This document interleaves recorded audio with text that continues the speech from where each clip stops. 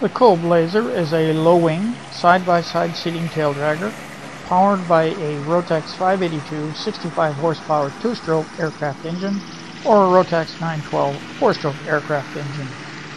A large bubble canopy offers outstanding visibility, while detachable wing panels offer the ability to prepare the craft for trailering or storage in less than 30 minutes. The cabin is quite roomy with excellent shoulder and legroom. The Laser features a 4130 chromoly welded steel fuselage, aluminum wings, and substructure, and is covered in conventional aircraft fabric covering materials.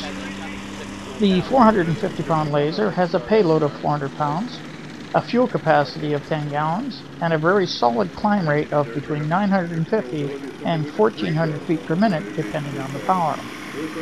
Flight handling is suitable for both experienced and novice pilots.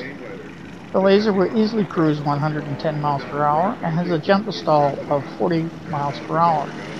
With the engine turned off, the Laser has a very impressive glide rate.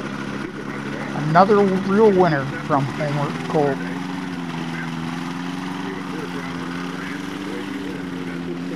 For hundreds and hundreds of web video interviews on ultralight, experimental, and light sport aircraft, including a number of videos on the Kolb line of aircraft, visit www.lightsportaircraft.ca and subscribe to the Light Sport and Ultralight Flyer video magazine.